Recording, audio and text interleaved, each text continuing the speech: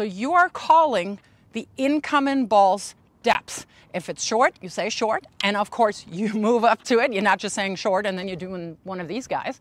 If it's a ball where you don't necessarily have to move a whole lot, you can say hold.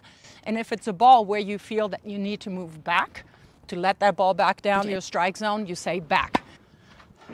Back. Back. Oh, very short. The reason why you miss voyance is you're not getting into the proper position to replicate good technique.